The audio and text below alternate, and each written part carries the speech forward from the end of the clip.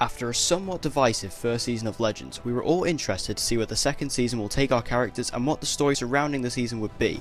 It is particularly interesting with Legends because there are no limits with it. The show revolves around the concept of time travel, so they can practically do anything with it, which makes each episode unpredictable and gives them that extra sense of fun.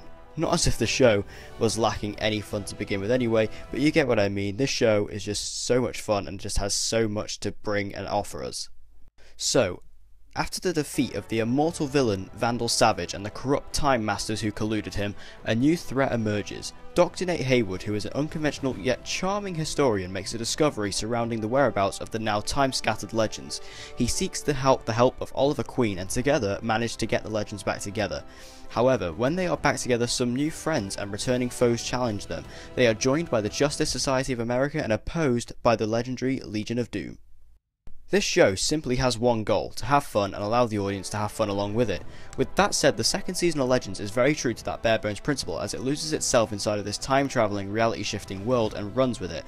All of the incredible time periods we visit in the course of the season are so widespread it's incredible, and the stories it creates to bind these locations together is very clever and suitable to fit the overarching story of the season it is trying to portray. Let's discuss the Justice Society of America. They were awesome in this season. They are also the catalyst when it comes to getting the Legion of Doom involved with the Legends. This is particularly relevant when we look at Rex Tyler / Hourman from the JSA and Eobard Thawne aka the Reverse Flash from the Legion, as these two have a scene together which sets up the season as a whole really.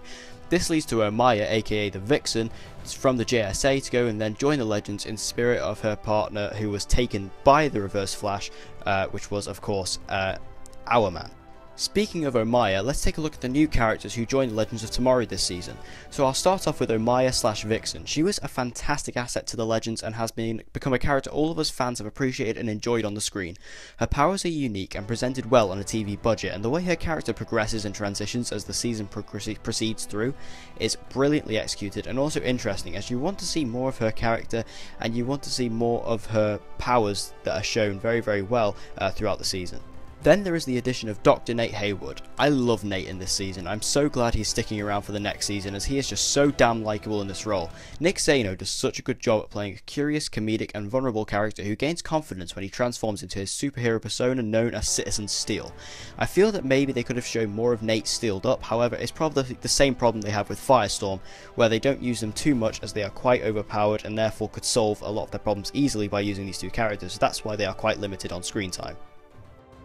Now let's talk about the Legion of Doom. They are the best thing about this season. The team, which is made up of Damien Dark, Malcolm Millen the Dark Archer, Eobard Thawne the Reverse Flash and Leonard Snart Captain Cold, they are all played off of each other so well, and they are interesting because they are incredibly dangerous individually but together are devastating. On the contrary to that, however, they come across as being quite human because they are all so funny together, and you sometimes would rather focus on the Legion than the Legends, which you can't say about many villains.